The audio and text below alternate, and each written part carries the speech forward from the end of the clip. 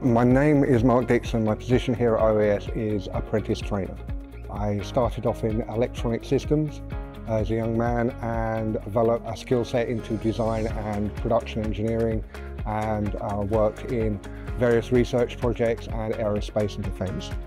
Became a trainer by accident. A lot of my career I've spent looking for the interesting contracts, the interesting projects to build both my career and my expertise.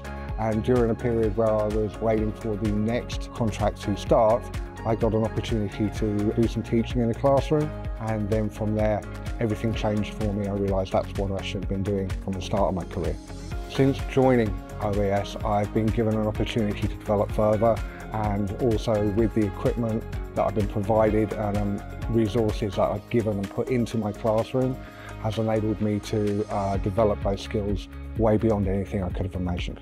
What's been really fulfilling about it is watching the young people who've come into my classroom with an open mind, willing to learn, their hunger to learn, giving them the opportunity to take that energy and turn it into a developed skill set, and watch them become confident and have hopefully a significant impact on their careers, their companies and the local community.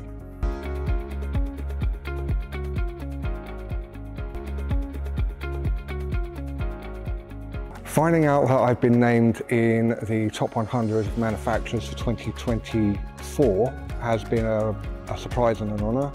I work really hard, but you're seeing my face, you don't see the 20, 30 people standing behind me, the people that enable me to do this.